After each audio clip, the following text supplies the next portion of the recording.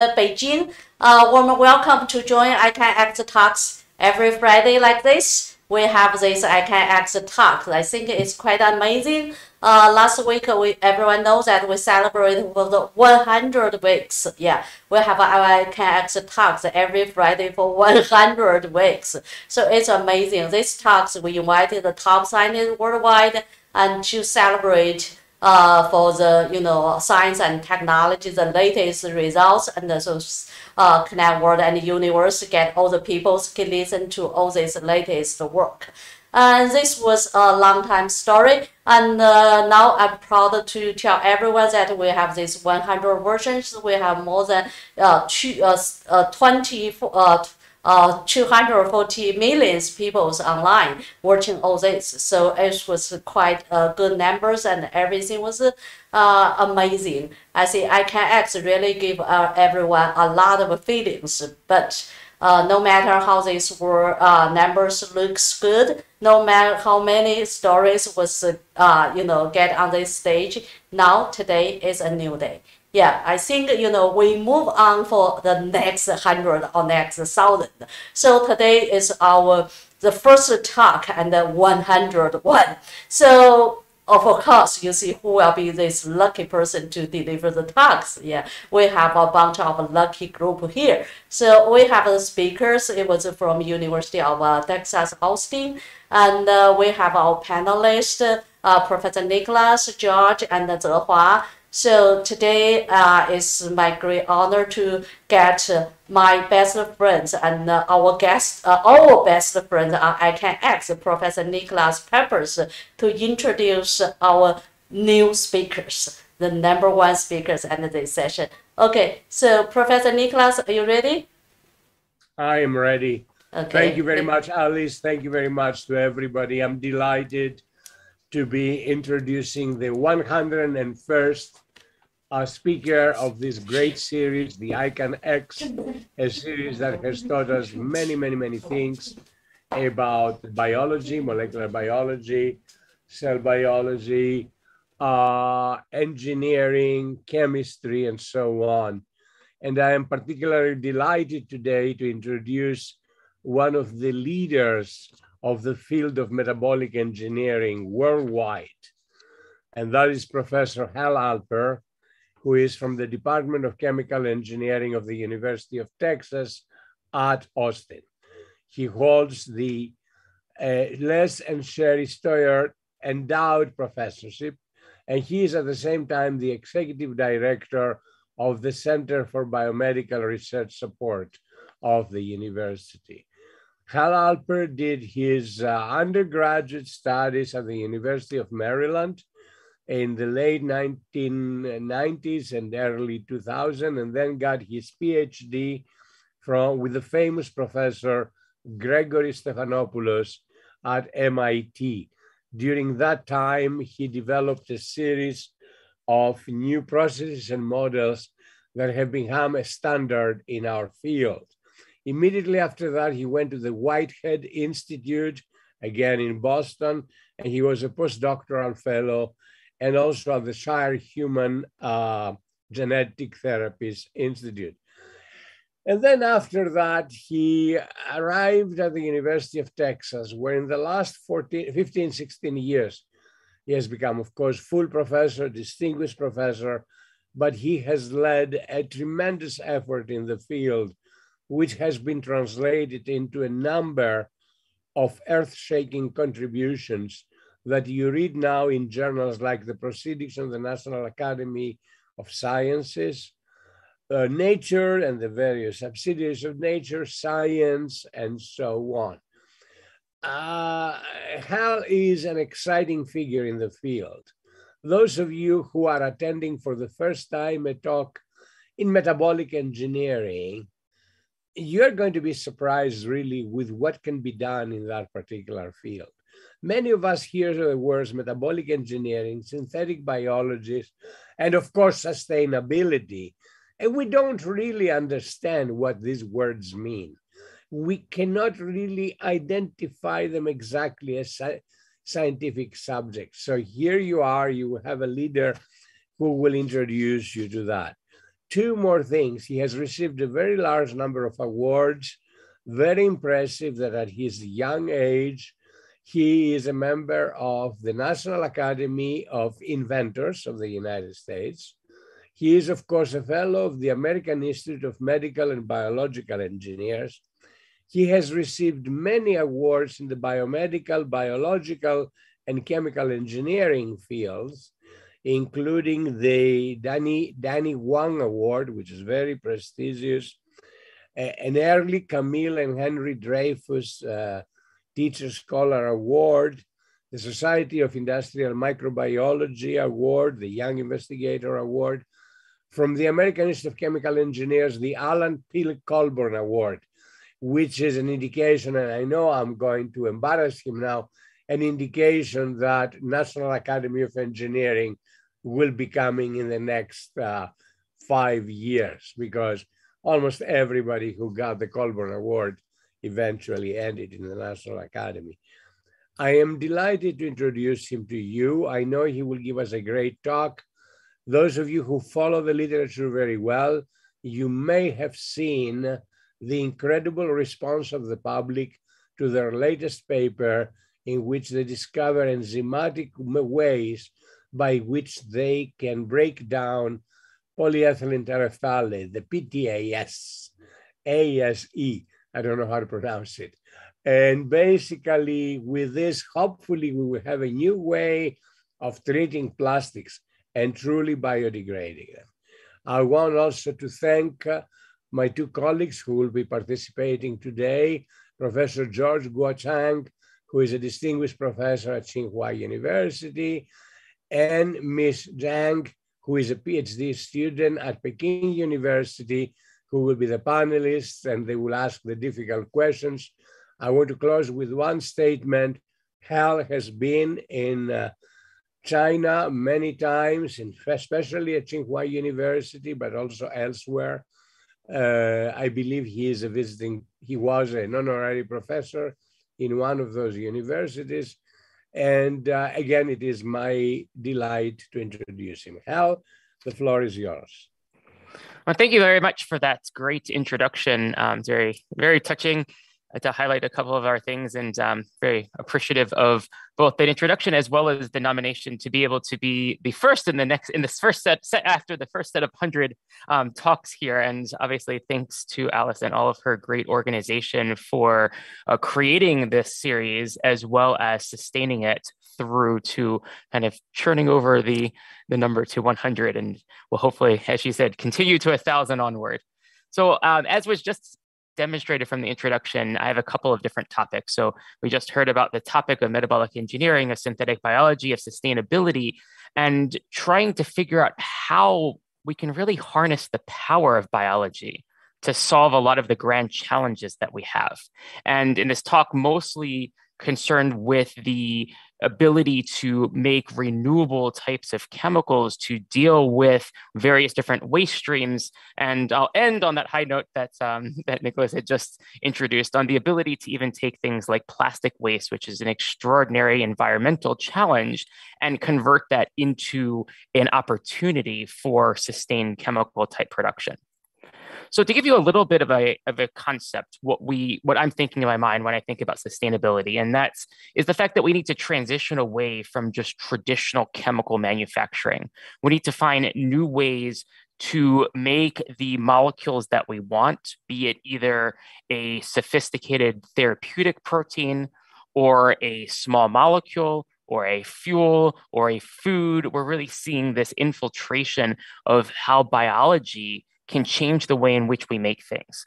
But traditionally, especially coming in a chemical engineering background, we think about this. We think about barrels of oil going into a large chemical process plant or refinery. And from there, you've seen countless pictures of how this barrel of oil can be fractionated into various different streams to give us everything that we do and use and like on a day-to-day basis.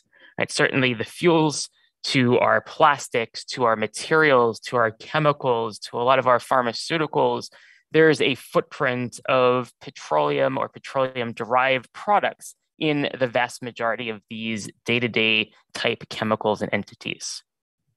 So as we think about sustainability, we're drilling this out of the ground and then creating things that exist that then get dumped into trash piles. And then we repeat that process over again. Sometimes there's some recycling that goes in the middle, but generally speaking, this is new carbon that's being put into a unclosed loop type of system.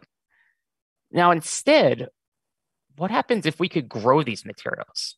And this was really the impetus behind a lot of the lignocellulosic biomass utilization efforts in the past 20 or 30 years, trying to think of this idea of how do we take originally the easy to use things like corn or various different types of oils and convert those more directly using microbes, bacterial systems, fungal systems, various different types of organisms of interest, and convert that into these various different chemicals and materials. Then we realized, okay, food sources maybe aren't the most sustainable method either. We're competing between making our products and eating food. We can move to the harder to use biomass sources. We can do the leftovers of plants. So things like lignocellulosic hydrolysates, thinking of materials like corn stover or forestry materials or leftover materials from various different agricultural processes. But I'd say let's think about further. What if beyond that, we can take end of life and turn that back into a feedstock?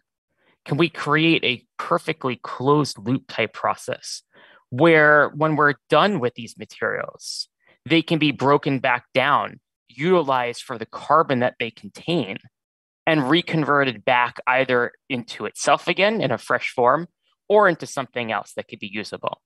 So this is really this degrees of sustainability, moving away from traditional processing to one in which we can use renewable resources to produce those, and then to one where we can actually recycle in a chemical sense the carbon that we've already put into these processes. In a way, we're desiring us to make a factory that can make any chemical of our choosing. And then this, again, is a very strong premise from the idea of chemical engineering, being able to take a variety of inputs, ideally the cheapest things possible, right? Whether it's petroleum resources to chemical waste, agricultural byproducts, non-conventional carbon. We're looking at trying to find ways to put these into traditional refineries and chemical processing plants and produce what we use, produce what we want and desire, from pharmaceuticals to chemicals to materials, even inorganic materials.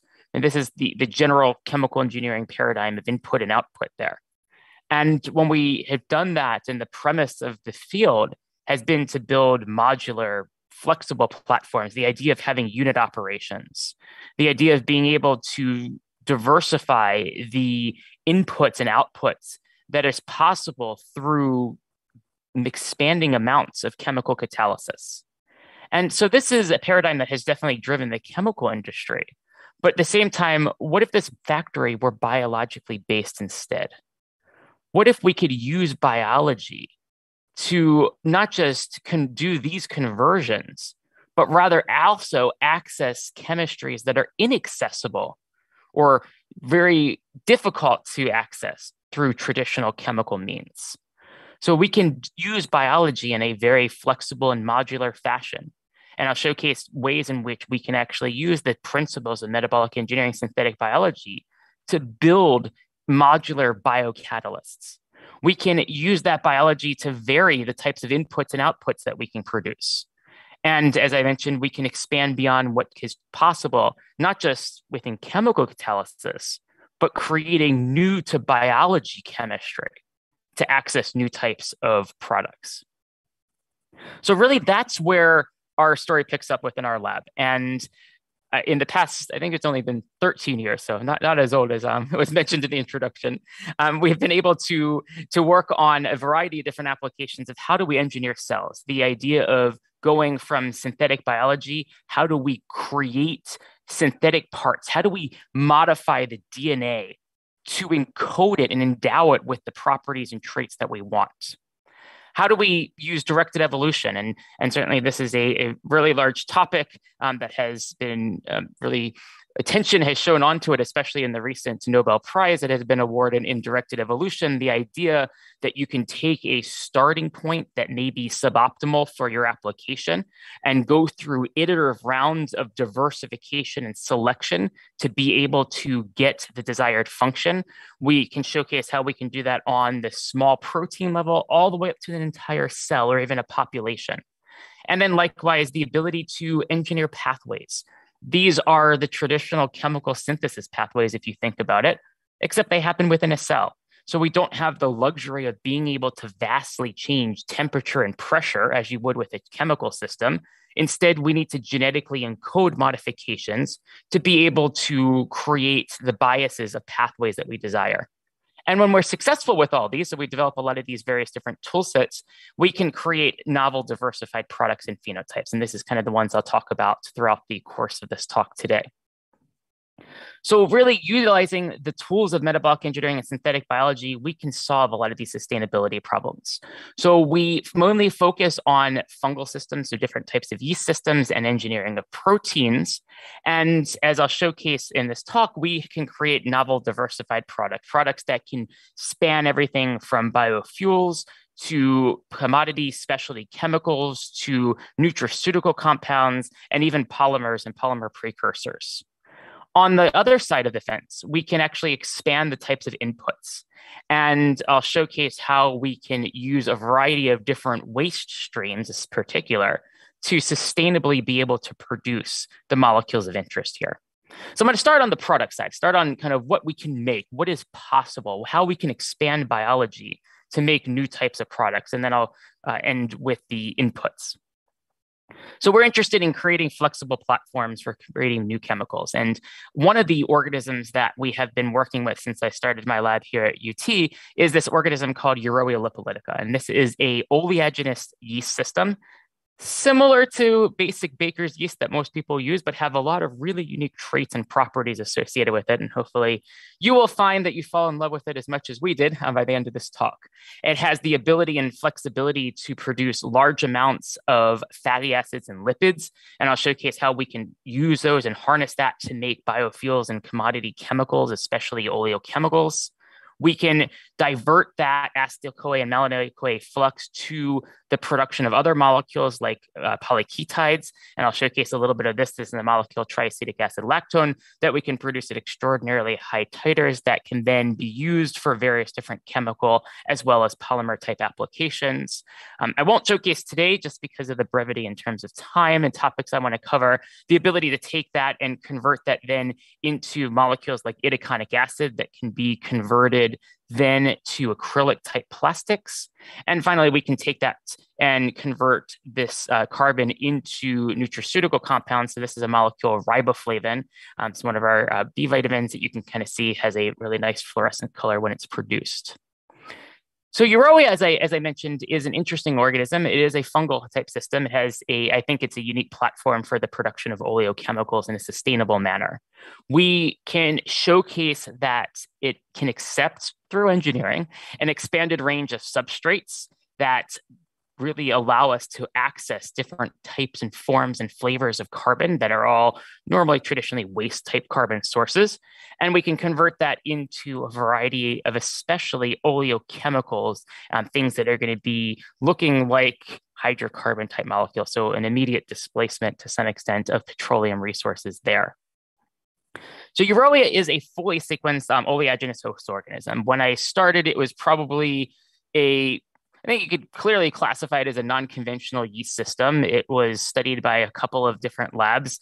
It has become much more popular, especially as we've developed a lot of the synthetic biology toolkits to be able to engineer it. So now there are lots of labs around the world utilizing Uroea lipolytica as a platform. It's quite impressive just how quickly one can engineer this host organism now, considering it was extraordinarily difficult when we started working in this space. And it kind of really just shows the power of new methods for engineering of biology and just how quickly it can change the landscape. So now it's still a non-conventional yeast by classification, but I'd say it's the most conventional non-conventional yeast that people can choose.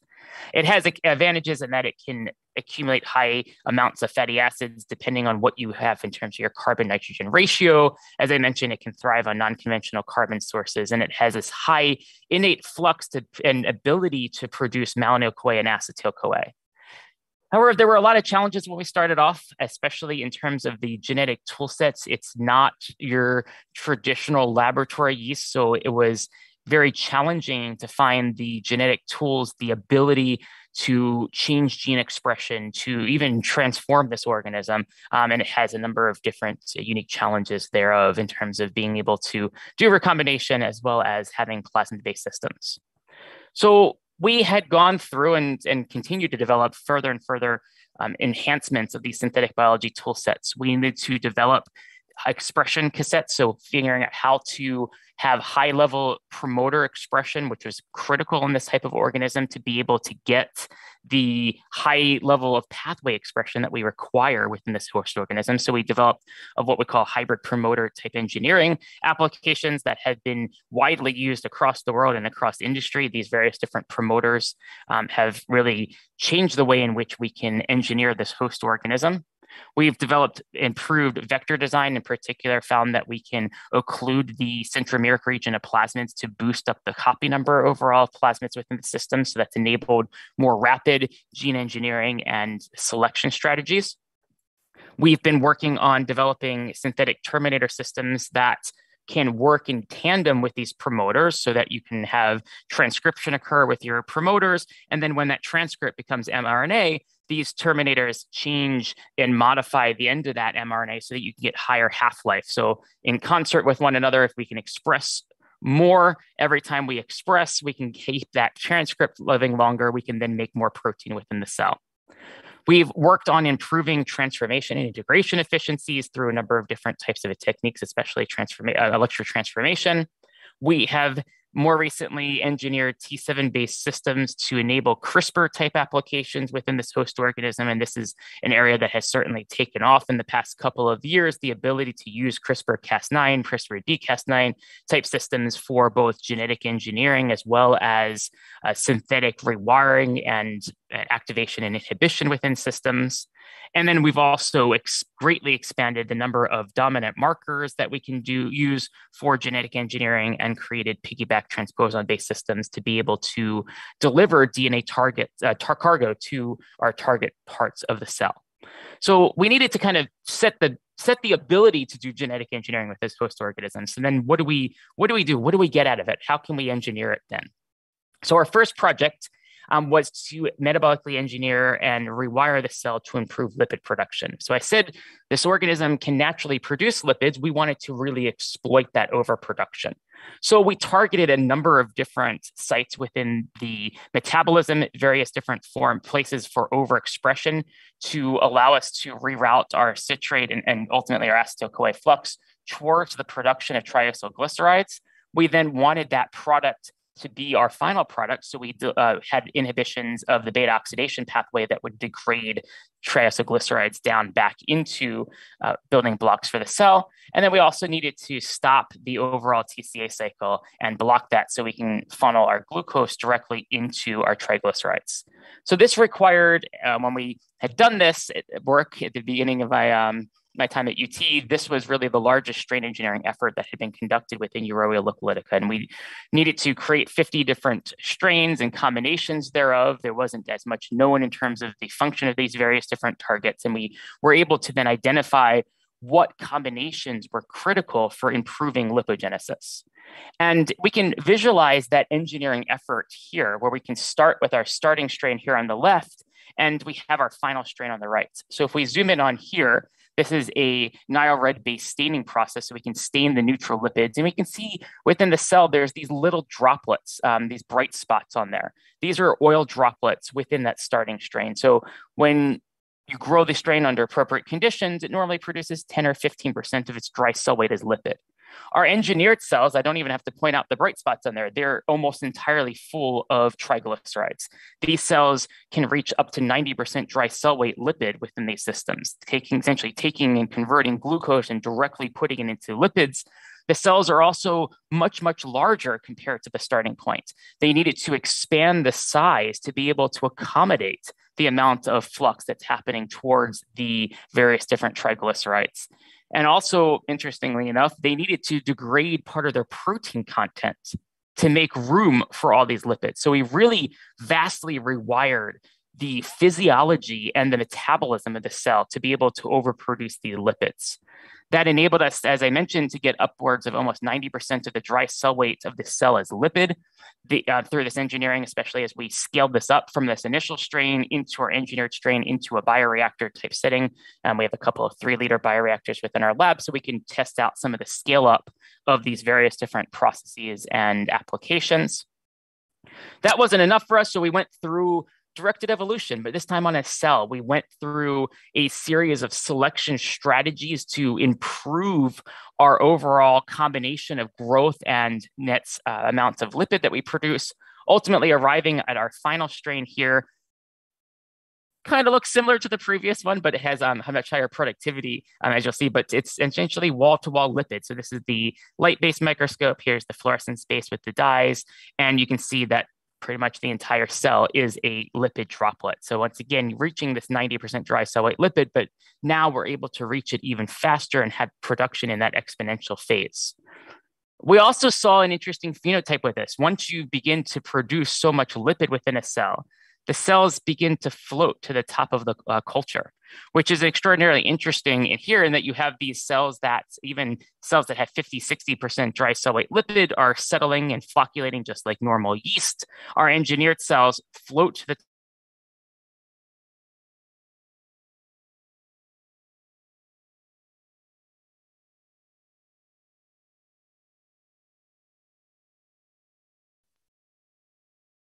Alper? Hi, you got lost? Interrupted. It's interrupted. Yeah, I'm sending him a message. Okay, yeah. Looks like he's stuck somewhere. Yeah.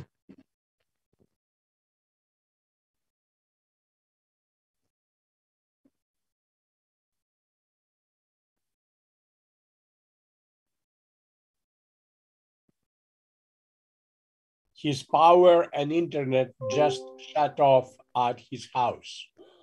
Oh God, what happened? Okay. So I would ask all the participants and all those who are listening to us not to turn off, to wait a few minutes, okay? okay. I will also not message you there. Okay, yeah. Yeah, I am in contact with him. Okay, yeah. So yeah, yes, we put a message in there. Yeah.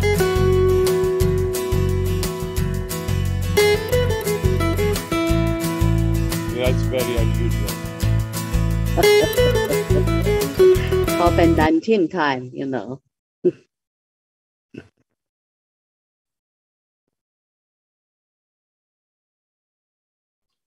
Allow me to telephone him immediately. So I will be muted 1 minute.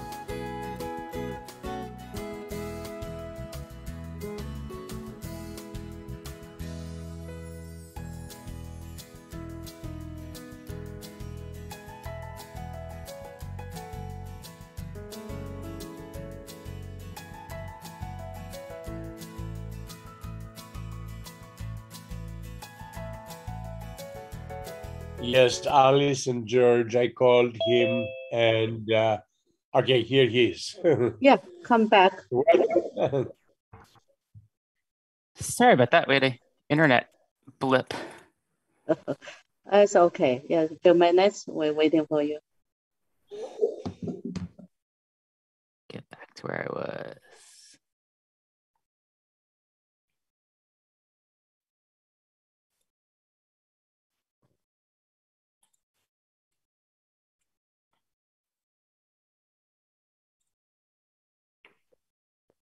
Oh, yes, it's here.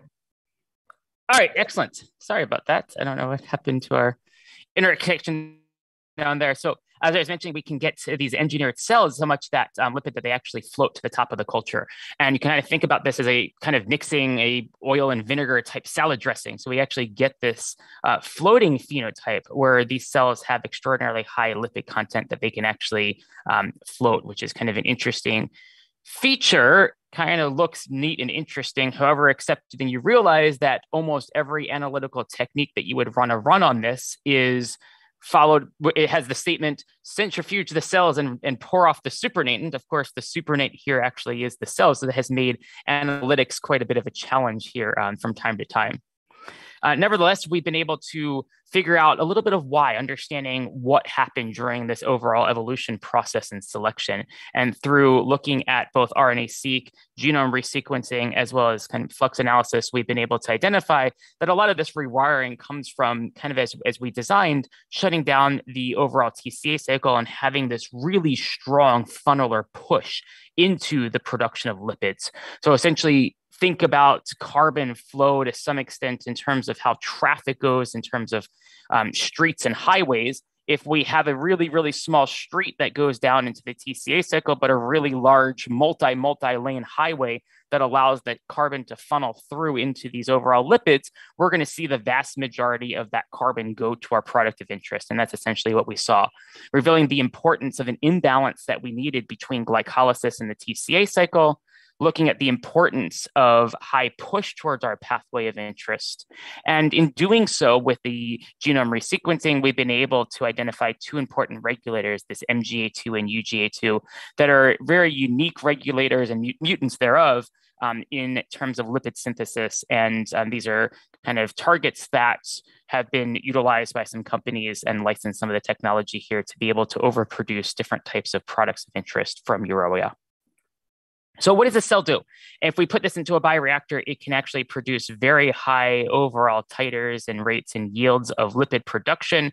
We can see that the lipid production really follows the biomass production. So it's happening very much so in this exponential phase, having almost 80% of the theoretical conversion yield from glucose, reaching that nearly 90% dry cell weight lipid. And in our smaller scale bioreactors, getting productivities of upwards of 0.5 gram per liter per hour. So really starting to reach the important metrics that we'd want to see for something that becomes a bioprocess. We can then take the cell and not just produce the lipids that the cell naturally will produce, but instead create alternative fatty acids and alternative derived products. These are useful if we want to customize the profile of lipids or if we want to make unique products of interest. So as an example, we started looking at the production of cyclopropionated fatty acids. How can we take these areas of unsaturation and create a cyclopropane ring on there, which is kind of a useful trait, especially if you're thinking about using these molecules in highly oxidative type of conditions, like just fuels. If we have this cyclopropionated ring, we're going to have a higher net amount of stability compared to the unsaturation that's going to be subject to oxidation. So we introduced various different pathways of interest, in particular the cyclopropionated fatty acid synthase, which uses S-adenosylmethionine as a cofactor here, importantly. And we can be able to convert our high production of lipid strain into something that can produce upwards of 1/3 of the total lipid pool of cyclopropionated fatty acids. So this is kind of an interesting step towards making an oxidation-proof type of composition. So while that was still 32% of the lipid pool, it represented a much higher fraction of the unsaturation that existed naturally in the cell, because obviously that's the only substrate for this reaction. Likewise, we can convert fatty acids to fatty alcohols, which have a number of different applications in in just kind of industrial chemistry, as well as for other types of downstream applications. And we've been able to import the various pathways, and we kind of sort through various different fatty acid alcohol reductase enzymes that we wanted to import into the cell, ultimately creating a strain that can secrete around 6 grams per liter of total fatty alcohols, which is one of the highest reported, especially in fungal systems. Still work to be done in terms of the overall yield, in terms of amount of fatty alcohols to amount of glucose that we put in, but we can reach nice titers to be representative of a process that can produce these fatty alcohols. And then finally, we can make modifications. There's a lot of interest in producing polyunsaturated fatty acids, especially as it relates to nutraceutical compounds. We can take the oleic acid that's produced within the cells predominantly and introduce in this case, we did a bifunctional delta 12, delta 15 desaturase enzyme that can then convert that oleic acid directly into alpha linolenic acid. And in doing so, we've gone through a number of different optimization steps to produce what was at that time, and we were able to then beat that a year or two later, the highest reported titer of alpha linoleic acid from a microorganism. So that was 1.4 grams per liter. And that represented about 30% of all the fatty acids.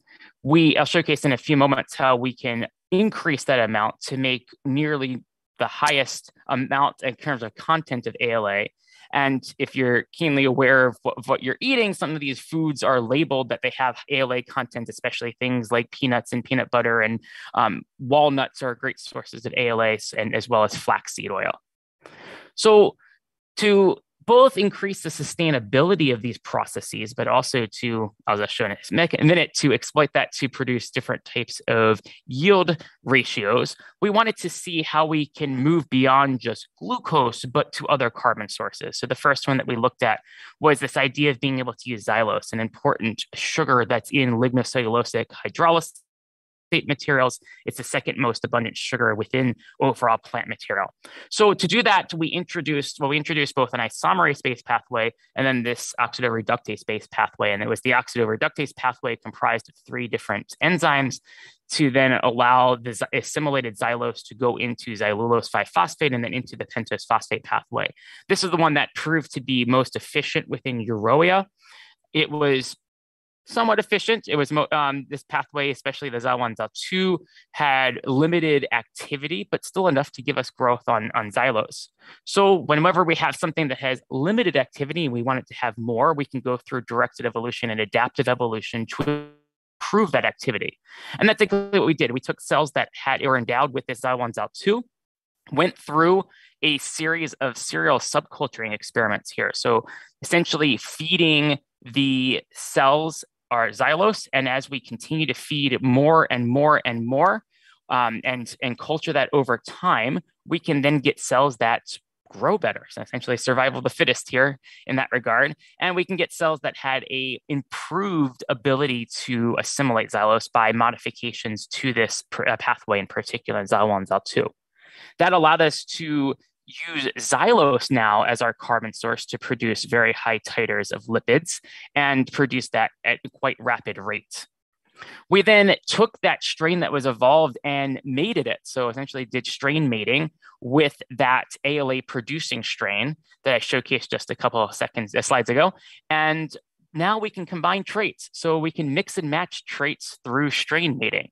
And we can then take a cell that has the ability to make ALA and take a cell that has the ability to grow on xylose, and we can get the best of both worlds.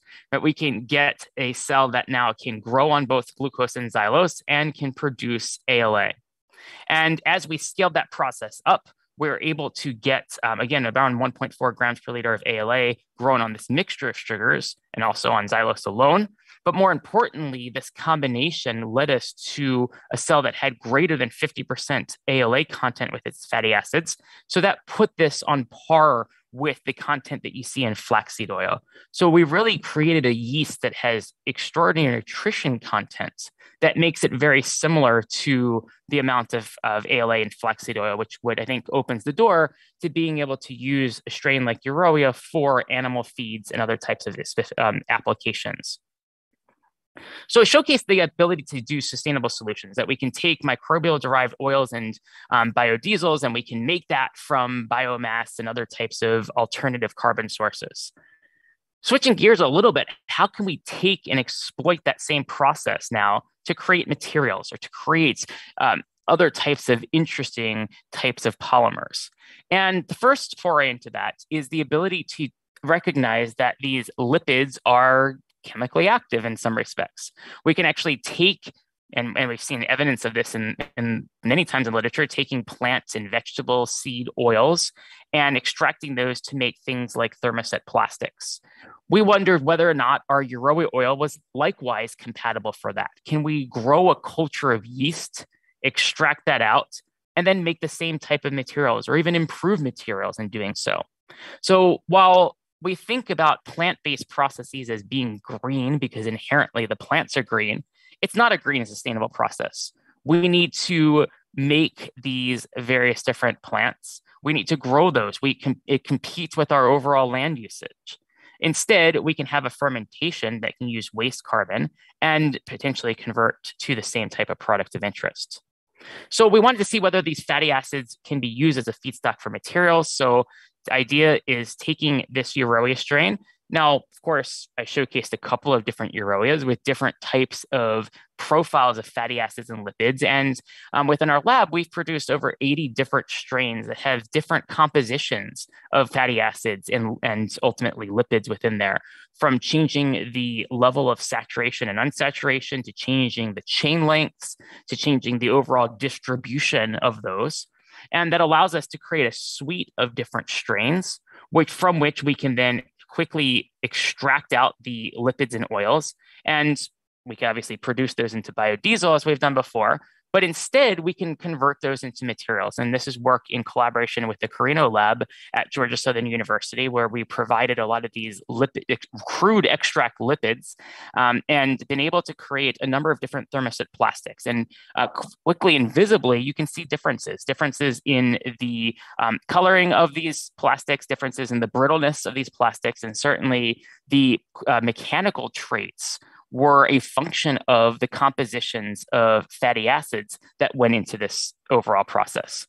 And the different lipid speciations, and nothing, lots of numbers on this chart, basically shows that there's a variety of different thermographic properties, thermochemical mechanical properties that we can get from these materials. We can see that there's ranges in the thermal degradation rate. We can see slight ranges in the TG values. We see that that's correlated somewhat with the number of double bonds, but we've also then used machine learning to be able to find and model how this really mixture of monomers, if you think about it, because it's not a pure monomer whatsoever. It's a mixture of fatty acids that are bound in different parts of the triglyceride, and how that relates to the overall properties, whether it's the thermal properties and thermodegradation properties or the mechanical strength properties that we can measure with things like DMA. So ultimately, we were able to show a variety of different unique applications. And the short answer was that our Uroa-based materials behaved on par, if not sometimes better than that of materials derived from vegetable oils and seeds oils. So really showcasing that we can make materials from our various different cells in a sustainable type of manner. We can now move on and expand to other types of chemicals. So I mentioned that this cell has a unique potential to produce malonyl-CoA and acetyl-CoA. Well, that can be funneled now into other products of interest. So I showcased quite a bit, and we have a lot of literature on the ability to convert that into lipids.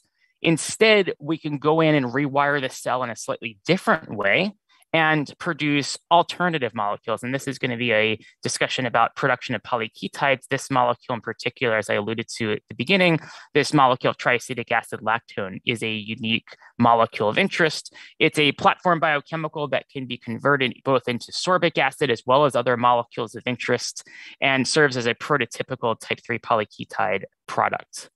So we wanted to see how we can rewire that. So once again, examined both a model-based and kind of heuristic design type of strategy for figuring out how to take our glucose that ordinarily in our rewired strain goes to lipids, but instead utilize the building blocks themselves of acetyl-CoA and malonyl-CoA to produce, when we added our 2PS enzyme, our synthase enzyme, to produce this molecule of tau.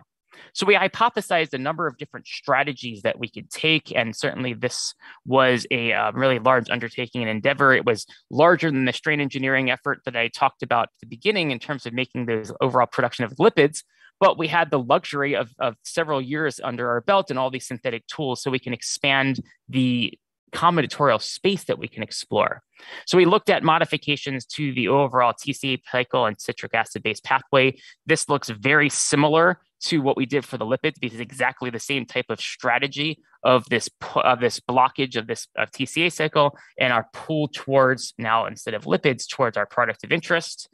We can look at utilizing pyruvate initially and bypassing the TCA cycle even further. We can also bypass this pyruvate dehydrogenase complex. It is PDH bypass pathway that we can introduce into the cell to produce our acetyl-CoA.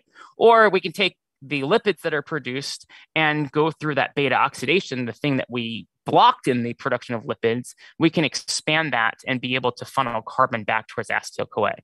So we really took all these approaches under consideration, and there are multiple targets for genes in each and every one of these enzyme pathways. And at the end of the day, we really saw that there was a trade-off between the amount of polyketide as tau we can produce and the amount of lipid. As we produced more and more of our tau, we produced less and less lipid. So we really saw that exchange.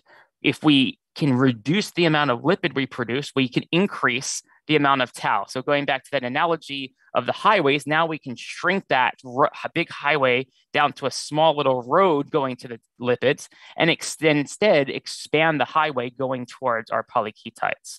And when we gone through and I glossed over, and you can feel free to read our paper here in PNAS on this, but I glossed over a lot of the strain engineering efforts. But at the end of the day, we were able to get a strain that could produce about 40 grams per liter of this triacetic acid lactone. It's a very high titer of polyketides, the highest that people have reported for anything really in this class. And you can kind of see the interesting features as we let our bioreactor settle. Now our biomass actually settles to the bottom of the reactor since it's not full of lipids. We see this yellowish color, clear color is the soluble tau. We see this murky aspect. This is actually precipitated tau. We're producing so much that it's actually crystallizing in this bioreactor, and we kind of have almost like a snow globe type of situation happening within that bioreactor. We then realized we can make a lot of this. Now, what can we do with it? Beyond being a starting point for chemicals, we wanted to see whether or not we can use this in a material space. So we passed this material on to one of our collaborators here at UT, Nate Lind, who works on polymer science. And he was able to do a O-link-based modification to a commodity plastic, in this case, polyethylchlorohydrin, to create a glassy amorphous type solid when doing so. We found that as we change the amount of bio-derived tau in this overall mixture, we can vastly change the glass transition temperature of this type of material. And it kind of has some unique optical properties, as I mentioned. So we took that yellowish color and mixed it together with polyethylchlorohydrin, which is really a clear type of substance, and ended up getting this orangish type of material. Once we realized that, we blotted it onto kind of a cellulose acetate filter here with its structure put on it. So you can kind of see as a unique color. And for those who are familiar with UT and its mascots, once we got something that was burnt orange, we immediately had to put it and shape it into the mascot of our university. So really goes to show that we can take something that came out of a bioreactor and use it to make something tangible that you can touch. It's a material in that regard. We have expanded this pathway into making other types of nutraceuticals. So molecules such as naringinin biosynthesis, we had to add a couple of different modules to be able to do that, to produce molecules of naringinin and enable us to produce over 900 milligrams per liter of naringinin, which is a molecule found in things like grapefruits and other types of citrus. So we can also go and beyond. We can produce other types of compounds like melanin type compounds. We've gone through engineering efforts again to make these molecules of pyomelanin, which can then polymerize into a melanin-like structure from originally from homogeneous acid. And you can kind of see that we can control the overall oxidation of that process. Here we can create our melaninized product. Here we have it in soluble form. Kind of makes this interesting feature in that we have the ability to have a material now in which we can control the wetting angle properties of this material depending on the rate of polymerization, whether we have a quick or a gradual polymerization process. We can change like I said, you can see the wetting angle here, vastly different in the cuvette depending on how we synthesize this. We can allow this material to be electrochemically active. We can enable electron transfer from organisms by adding this pyomelanin substance into that. We can likewise be able to see that it has unique optical properties in terms of UV properties, as well as the ability to bind various different types of metals. So we can use it as a metal absorbent to some extent in there as well. So hopefully it showcased that Euroia is an interesting platform for chemical and material production. It has the ability to use those expanded substrates, has the ability to create diversified products. And we have synthetic biology toolkits. We have the ability to have flexible nodes of metabolism, and we have the ability to make different types of products. And then hopefully showcase that this is sustainable in terms of making chemicals and materials. So a lot of work in terms of the downstream products, but I think it's just as important to consider where we get our carbon. And tell a couple of short stories now on the ability to use waste type carbon sources. So our story here begins now in the Sargasso Sea, and kind of wondering why are we all the way in the middle of the Atlantic Ocean for that. But this is a great source of seaweed, and you can kind of see that the currents of the ocean keep this kind of like, it's almost like a stirred tank where you get this vast amount of seaweed that's there, which really supports great aquaculture and aquamarine life. Problem is with climate change and changing environments, the Sargasso Sea has also begun to expand. And we've seen now a vast expansion of what we call this new Sargasso Sea into regions where this ordinarily did not exist. And as you can see from the currents, this washes substantial amounts of this, what's called sargassum, or the main type of seaweed that's in there, onto the shores, through the ocean and onto the shores of the beaches. And many times the beaches look like this, especially as it's beginning to see in the Caribbean and the east coast of Mexico and even into Texas. Vast patches of this sargassum ruining these beachfront areas, killing tourism, killing fish and marine life in doing so because it cuts off the oxygen supply. And this has become an extraordinarily large nuisance that's typically called the golden tide. So we wanted to see whether or not we can turn this environmental nuisance into a product. Can we take this sargassum waste that normally would just be hauled off and burned, and millions of dollars a year are spent in many cities trying to just remove this and burn it and take it away, but can we produce this into a product, into a molecule of biodiesel? And this would be, again, kind of using biology to do this in a sustainable, high-yield, environmentally friendly type of way. So our scheme, and went in together with researchers at the Tecnológico de Monterrey, we've been able to develop a scheme where we've collected sargassum waste. This is on the Mexican coast outside the area of Cancun, and been able to extract out alginate as a byproduct. So it's a very interesting pure product that can be used in a number of different food and cosmetic applications, and then take the residual biomass and ultimately create fatty acid methyl esters and fatty acid ethyl esters for the production of biodiesel. So an on-site source for fuel in that regard. So we worked through a number of schemes to create a pure alginate side product that has very similar overall IR traits compared to just commercial alginate, and is free of contaminating metals and other types of contaminations that we may find in extraction. So we can get a pure stream of alginate. We found ways to pre-treat this overall biomass, taking this initial sargassum powder, which doesn't have much texture associated with it. Once we just do autohydrolysis, we can begin to see some cracks in this overall structure. And then as we begin to go through our various different microbial-based degradation processes, we can see this having much more texture as we're beginning to eat away this biomass of the sargassum and releasing the subsequent sugars that exist within that. We can then take those sugars and convert those into things like biodiesel. So we can create lipids from that in a similar manner to the way that we used to be able to do that from glucose.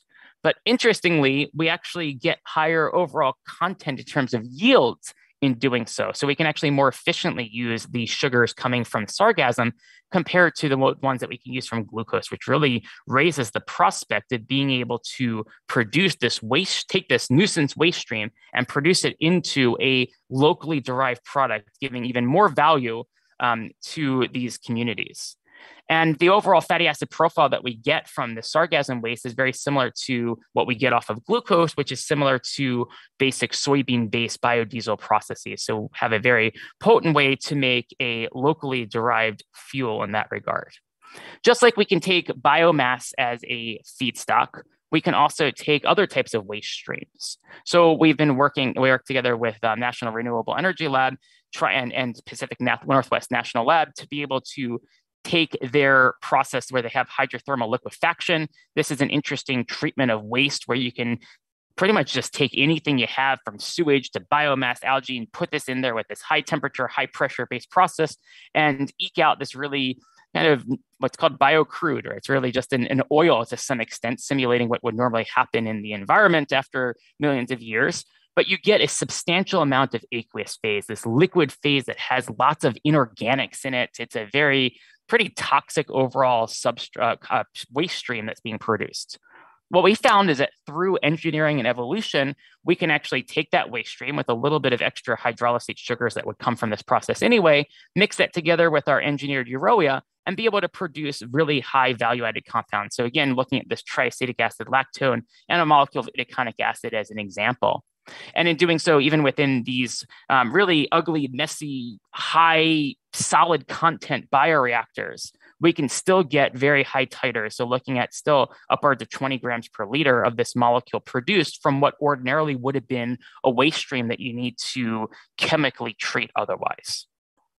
So you can see that we can expand beyond kind of our traditional carbon from terrestrial grown biomass to things that are kind of sustainability opportunities. So the idea of this invasive sargassum golden tide can be turned into chemicals. The idea that you can take hydrothermal liquefaction can be engineered and used by cells is something that I think is an interesting feat, especially given the toxicity early on that we had to overcome there. And it really showcases that metabolic engineering can aid in utilizing wastes. And perhaps, and to end on this talk, perhaps one of the biggest waste sources that we see on a day-to-day basis is that of plastic waste. And plastic waste is quite pervasive. We have large patches of plastic that are floating out into the ocean. You can probably walk down the street and see plastic waste pretty much on a day-to-day basis or using it on a day-to-day basis. So no question, we need to be able to figure out how to deal with that, how to take the nearly 12 million tons that are produced a year and thrown into our various different waste streams and find ways to utilize it. Plastics really have an extraordinarily long life that they have in the environment. And we're finding more and more that the impact of microplastics even being found more recently in our blood, in our lungs, and other types of locations. So we wanted to establish a plastic circular economy. How can we take post-consumer PET, break it down enzymatically down to its subsequent monomers, things like ethylene glycol, terephthalic acid, and rebuild that polymer again from scratch. So we have the ability to chemically recycle, which has a lot of interesting traits that I'll talk about. And also, when we do that, we have the ability to liberate these monomers, which again can be used in a microbial process to upcycle our product of interest. So we borrowed from biology. So as much as we've littered our environment and microbes have slowly found ways to be able to deal with that waste. So in 2016, there was an organism, Ideonella sanguinensis, that was identified that had a PETase enzyme that began to colonize onto water bottles in a water bottle recycling facility in Japan. So since then, people have identified this enzyme, have worked to try to be able to improve that enzyme overall.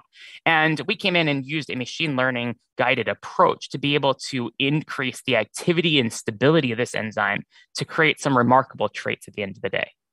So this machine learning and neural network-based approach identified a series of different mutations, both close to and far away from the active site, that were predicted to improve the stability and activity of this enzyme. So we went through and made a number of different combinations of this predicted mutation sites.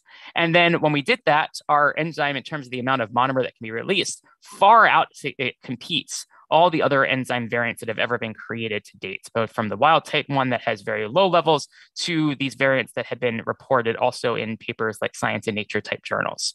So we have the ability to rapidly break down and depolymerize this plastic and produce the subsequent monomers. We found that our identified mutations through this model are actually portable to other scaffolds. We see that there's unique interactions that are created there, and that those types of interactions can be moved to other types of cutinases and leaf compost cutinases and also improve their ability to function. So we don't just have a singular enzyme, but we have a suite of mutations that can improve the activity of PETase-like enzymes. So these esterase type enzymes that can be used to degrade PET.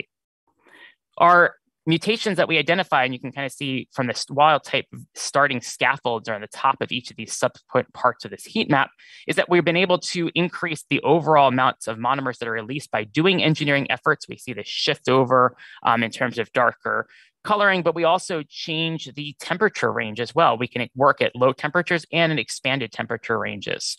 And so really this increased thermostability and increased activity gives us a wide application space. We can have this operate at high temperatures, certainly, and be able to utilize the faster rate that could occur at high temperatures. But we also have the ability, which I think is more unique here, to operate at low temperatures, which is both an energy savings for this process, but also compatible with biology.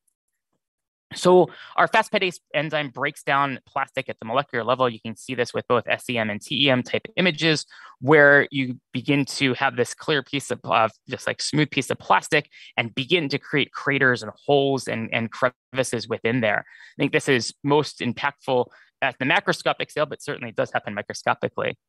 So we went through and really collected plastic that was in our day-to-day lives. So plastic containers, plastic wrappings, everything, pretty much everything is wrapped in some sort of plastic. And this was one variety of different PET plastics we found at our local supermarkets. We can put each and every one of these into our solution, have enzyme in the course of sometimes hours, so as low as a day, day and a half, upwards of a few days, we can degrade these plastics completely down to their subsequent monomers.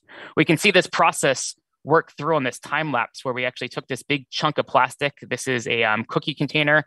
And as we watch this degradation process unfold, we can go from that original pristine plastic down to the monomers at the end of the process. And this is a process that took about 48 hours to complete for this cookie container plastic. We can scale this up to bottles. I know we're running almost at the end of time, but there's a lot of issues in terms of crystallinity and impacts of that on there. But we can see that we can quickly melt down plastics and make them into these larger hockey puck type style pieces. And in doing so, within the course of about a week and a half, we can completely degrade that water bottle using our enzyme-based process happening at very low temperature. So this is happening about 40, 50 degrees Celsius.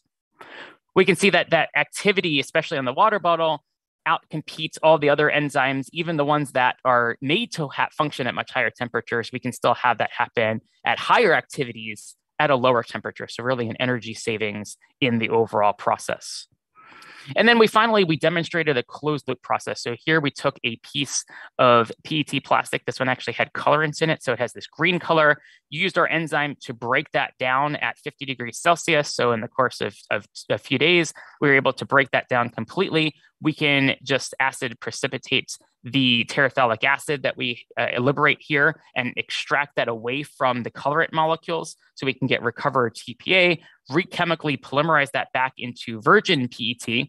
And you can see the difference between the original green piece of plastic that's here and this clear film. Here's actually the edge of it right here, but you can kind of see it's perfectly crystal clear, just like you would have with a normal piece of PET plastic. So the ability to take mixtures of color-based PETs and break them back down and rebuild them so that they don't have their colorants in there is something that's has been a challenge in basic chemical mechanical recycling processes, where you normally get this grayish plastic because it's a mixture of everything that went in. And likewise, once we create virgin PET through this process, it has the same property traits as the original virgin PET. So we don't have this degradation of function and capacity that happens in chemical and mechanical recycling. And then finally, we can begin to utilize this more than just a reproduction of PET, but we can actually take microbes that can utilize and secrete out this hydrolysate enzyme, and then utilize the terephthalic acid and other components that are liberated. And we can begin to make different types of, in this case, renewable plastics. So here are these cells that early stage have PHA, so polyhydroxyalkanoic acids, which I know is a polymer near and dear to George's heart on here in terms of PHA and PHB production, but we can demonstrate that we can begin to use these liberated monomers. So it opens the door to having microbes once again be engineered to take this plastic waste and produce anything that we want. So really this idea that machine learning can speed engineering, we have engineered this phosphatase to rapidly depolymerize PET plastics. And we showcased that plastics can obviously, once again, serve as a potent feedstock for either creation of virgin PET or into other molecules. So I'll leave with a couple of final thoughts. So I think biology really can do that chemical factory that we talked about. It can be that catalyst that goes from this expanded inputs to our novel products. We can build biology in a modular fashion, thinking about this idea of unit operations. How do we take parts of metabolism, bring it together? We can expand and diversify what is possible from our inputs and outputs, and even beat out what can be done with chemical catalysis. And likewise, I think biology has showcased through a number of examples that we maybe can have this closed loop process where we can produce and reuse molecules in a sustainable manner through bioprocess and metabolic engineering.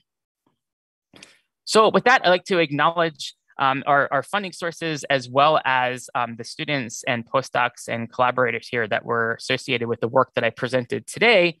And once again, thank everyone for their attendance and look forward to a great interactive Q&A session. So Alice, again, thank you for organizing this conference. And Nicholas, thank you very much for the introduction as well as invitation to be able to speak here. So I look forward to interacting with everyone now.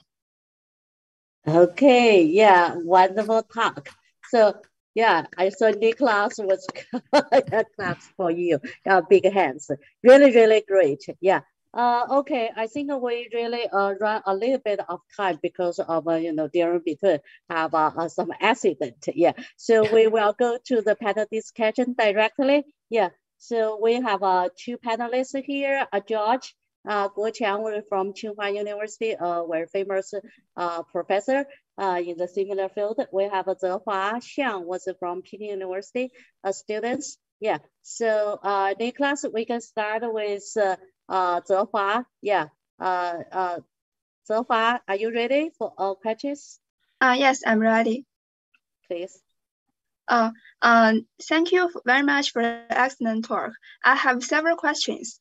For the first question, synthetic biology can be widely used in medicine, chemical industry, agriculture, and many other fields. However, the living systems are complex. It is difficult to design according to the predetermined objectives, and the design systems is unstable. In your opinion, how to improve the predictability of biological circuits assembled from biological components? As for the second question, I also have another question. Okay. Living matters. You can write that one. So I suggest you get the first and then the second. Okay. Yeah. Okay.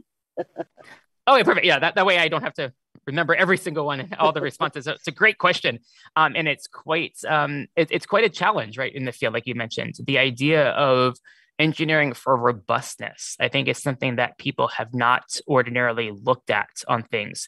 A lot of synthetic biology, especially metabolic engineering, has been designed for a test tube. Right? A lot of what we do, a lot of the genetic circuits, people kind of demonstrate at this small test tube type scale, not fully recognizing that either as we scale up, or in some of the applications you just mentioned in terms of agricultural applications, these are cells that are even outside of a bioreactor setting. So I'd say a bioreactor, as challenging as that is a controlled system compared to what happens in the environment. So I think there's been a recognition that we need to look at biology in a more robust fashion. So how do we engineer for robustness? How do we assay and design for perturbations in the overall system? And I think that what really is required is us to be able to conduct almost, if you will, the equivalent of sensitivity analyses by looking at how circuits, designs, cells behave under both alternative conditions, but also changing conditions. And I think that is what leads us to robust designs. And I think we're starting to see some evidence of that in the field in terms of being able to kind of appreciate the fact that you can't just engineer for a test tube. Okay, thank you. And I also have another question. That is, living matter is dynamic in nature with biomutation and selection. How to control and guide engineered genes, cells, and organisms in different environments to minimize the effect of mutation and selection of synthetic products?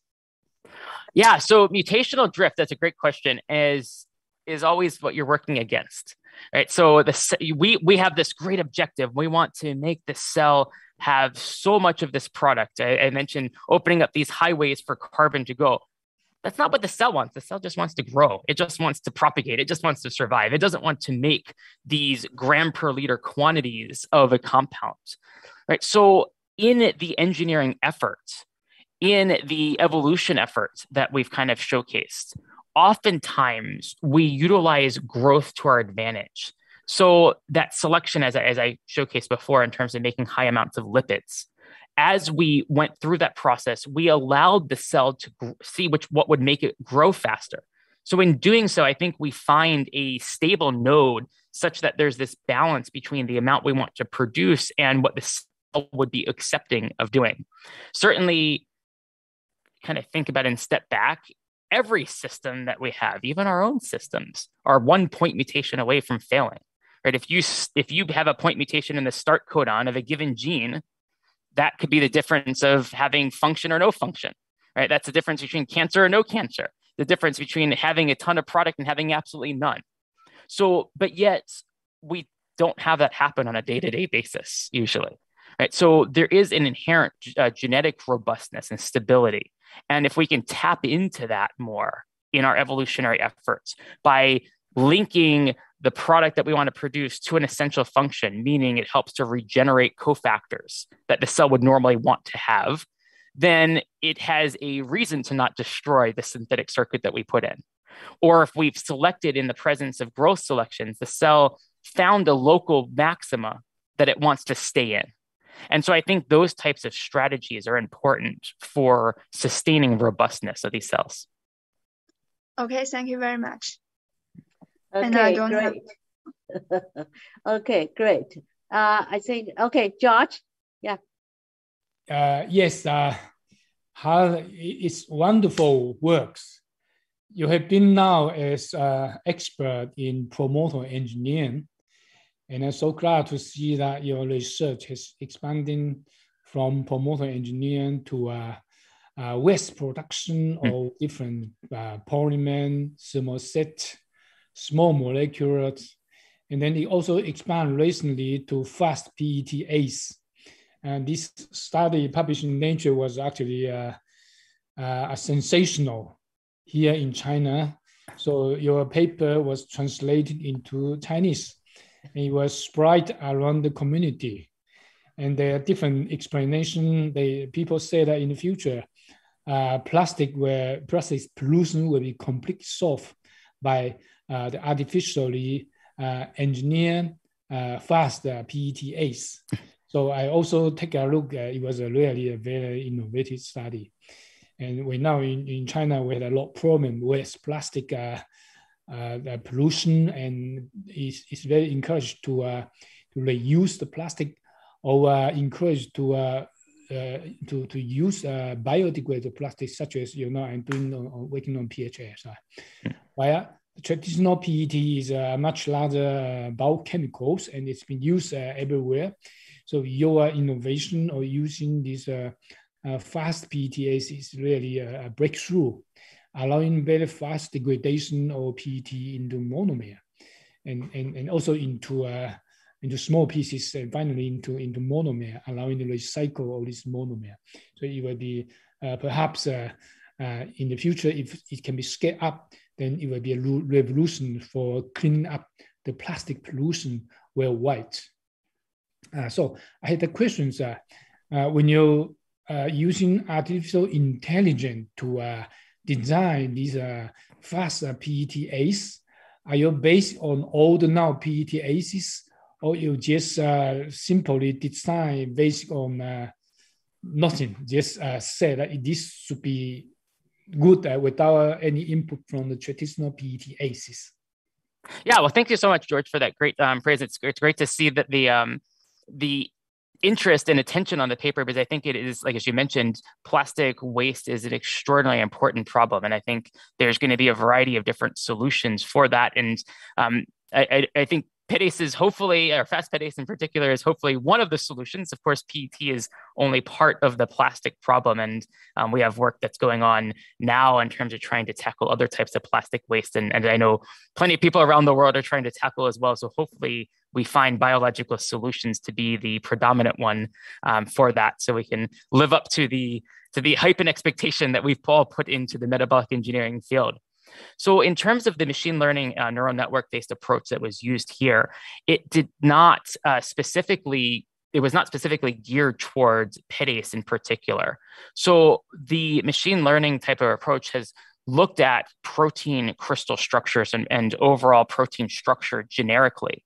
And in a way, first, neural networks are a little bit more challenging to figure out exactly what they're doing, but in essence, it's allowing you to do a scan of all the amino acids on the protein and figure out whether the local environment there is suitable or is something that has been seen in proteins across the entire normal protein database.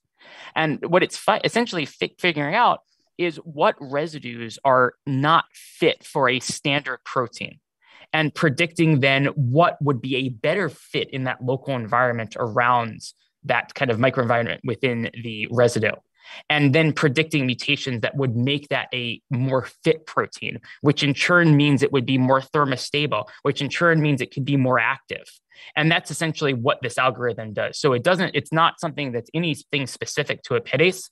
And in fact, we've been able to, in collaboration with our collaborators, Andy Ellington on that one, been able to showcase the ability to move that over to other enzymes of interest, really because it looks to create improved microenvironments in the protein that can aid its stability. So once we have something that has some activity, we can certainly improve its overall activity by improving its stability and improve its thermostability as well by doing that.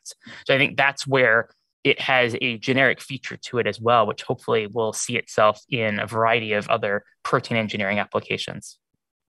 Yeah, I think further to this excellent discovery, actually I'm asking if your artificially designed enzyme method can be applied to, for example, design cellulases that can break down the cellulose much more effectively than we have today.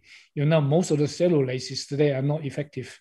You have to allow a very long time degradation, and you also have to use this gas broken method, this steam, what is called steam blasting method to let losses. Yeah. So you have that, or you have nitrogen explosion, you have acid treatment, you have like I said, a slew of different things that are sounds nice and sustainable that we're using biomass. It's not whatsoever, right, in terms of the kind of the inputs that go into that process.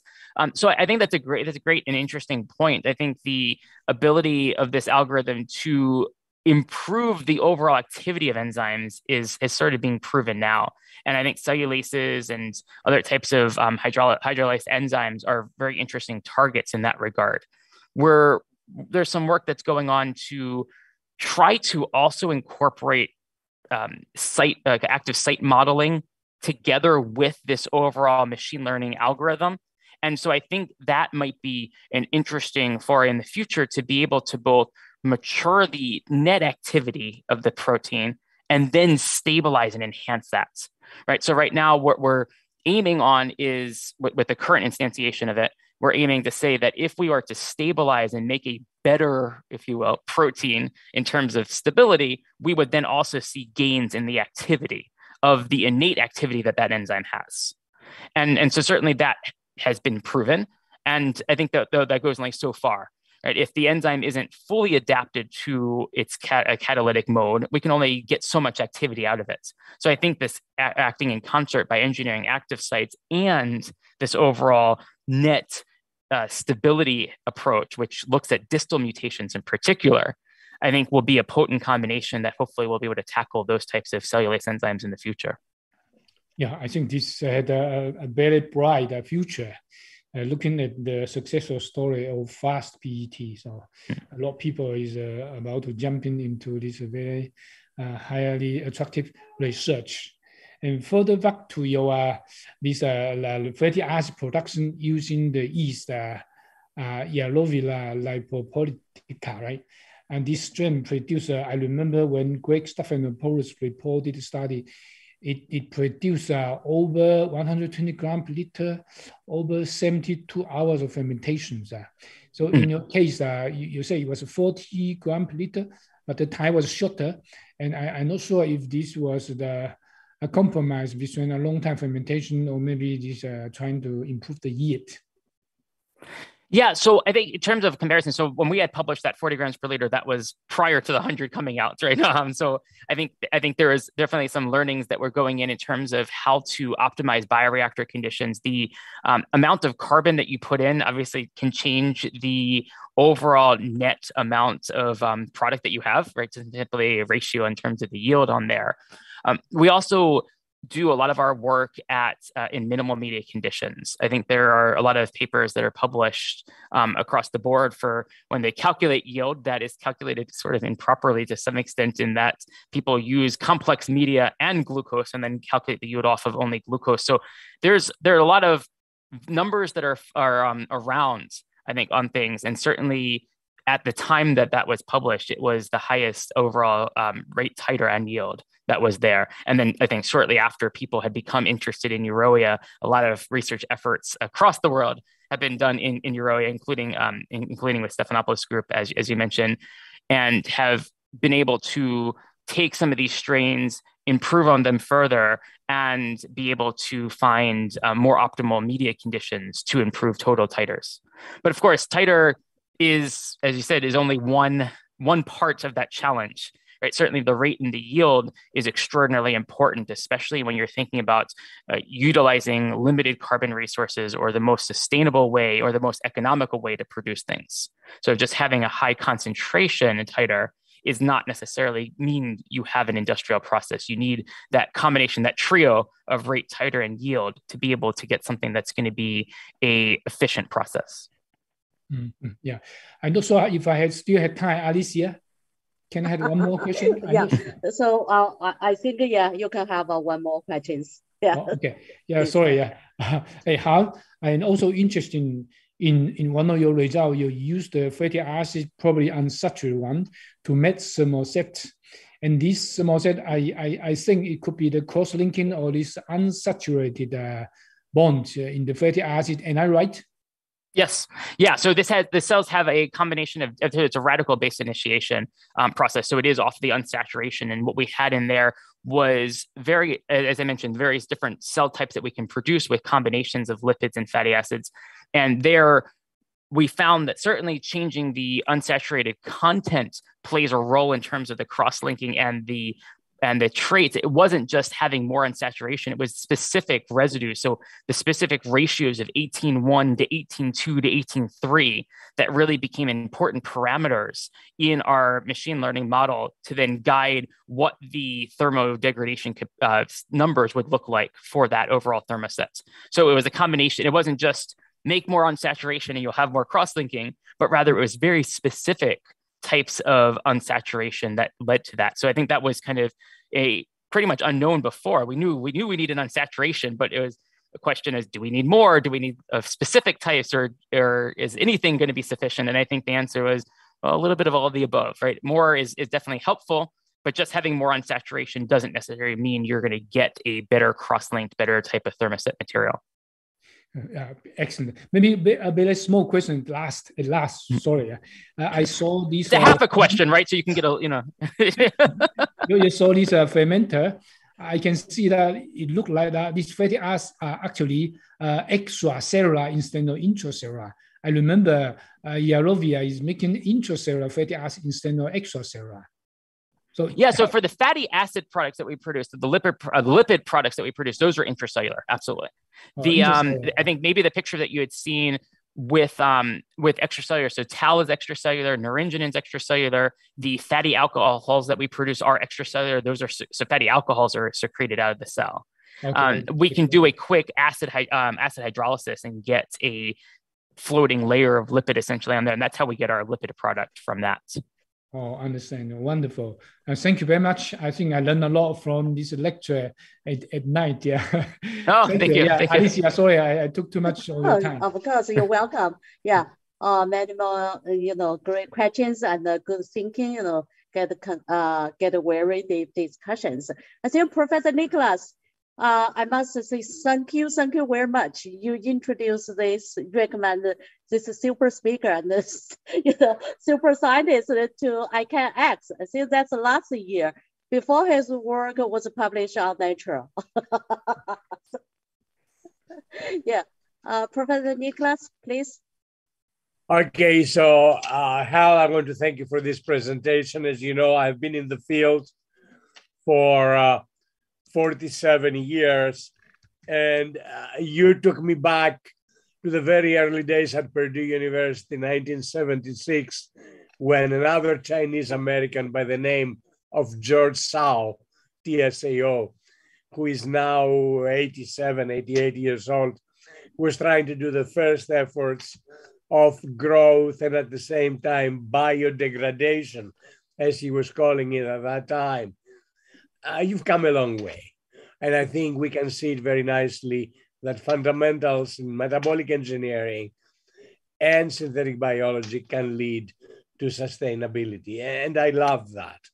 And what George said is absolutely right. China is already crazy. I saw the translation of your Nature paper, although I don't know Chinese very well, but I saw the translation. Several colleagues from Chengdu and one from Xi'an send me messages and so on. And I think you can do great things. The next thing is what you did with PET, which was a marvelous idea. And I don't know how much Nate Linder had interfered in that, or Andy Ellington, but you started with one of the most important plastics that we find out in the beaches and so on. The next one is polybutyl terephthalate and so on. But then someday, and I hope before I die, I would like to see how you can do sustainability with polyethylene, sustainability with polypropylene. I mean, the difficult polymers that those of us who have been teaching polymers for 40 years, we say they will never degrade. And, that would be it. But I want to thank you for this talk. I took quite a lot of screenshots, and I think it should be a tutorial for every student in the field to appreciate how with convergence and with bringing together strong science, you can solve really important problems. And I wish you and UT good luck with the commercialization, if you wish, of the patents that are behind this Nature paper and so on. Thank you, Alice, for giving us the opportunity. Thank you. Okay, great. Hal, maybe before we, close the discussion, I have a question for you. So I saw you have background from the chemistry, right?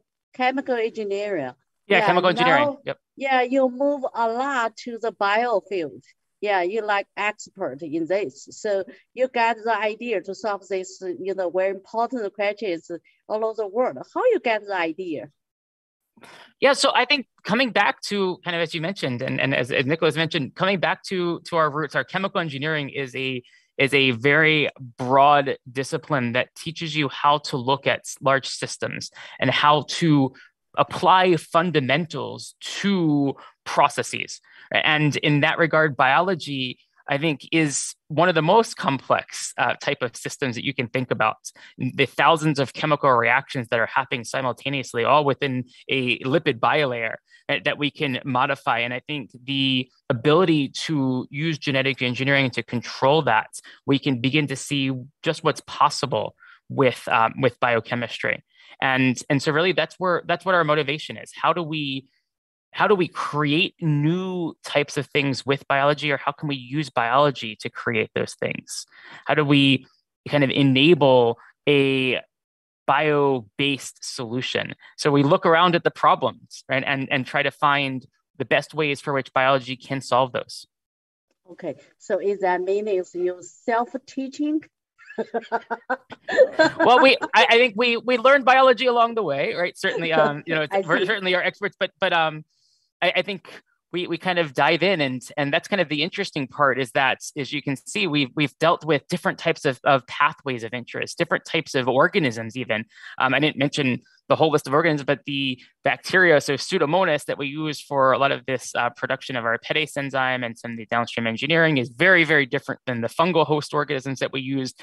I didn't talk a lot about at all about some of the mammalian cell engineering that we've worked on and bacterial systems. So it's really invigorating to be able to dive in and learn on new topics, right? Building upon the shoulders of giants, if you will, that are in the field, learning from the biology that's there and what's been done, and finding where there's new avenues, new types of opportunities and research. And I think that's what makes things exciting, trying to take the pieces that have been left and build upon that.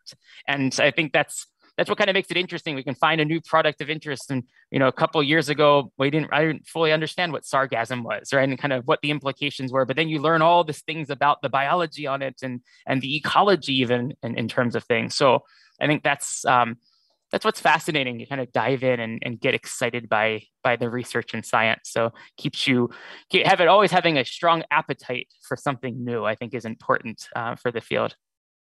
Exactly right. That's the answer I love. Yeah. So because many of the audience, listen to the ICANX talks with the young generation, young students or young, faculty members. So they just started, or they didn't start yet. So yeah, they couldn't always, blocked by their own, majors, something. They have to, think out of the box, right? Yeah. So interdisciplinary is very important for the innovation. I think it's problem driven. And like you say, the diving, into this, fields, and you can, find out what's the best solution, no matter. And I think moving outside, like you said, moving outside of that domain of kind of, as you get a PhD, a scientific degree and PhD, you're kind of getting this really, really, really narrow scope of knowledge that you've gained, but you've gained broad skill sets to understand how to think about science. And as you go into areas where maybe it's not your full expertise, you actually can begin to ask those fundamental questions and ask the why, right? And normally you take for granted some of the things that you see in the area that you studied really well. But when you start looking at different areas, why is it that way? Or why is that the case? Or why can't we do X? Right? And then you find the way to do that, because you kind of almost bring this unique creativity to some extent to a field. And that's where I think it's interesting working at these interfaces of both either interface with chemical engineering or interfaces with metabolic engineering and synthetic biology and other areas. And I think that's where the exciting work really ensues. Okay, great. Yeah, I think we will take this message. Okay, thank you very much. And this is why I can ask for, get the best talks, the best, scientists share the latest result and share the best thinking. Yeah.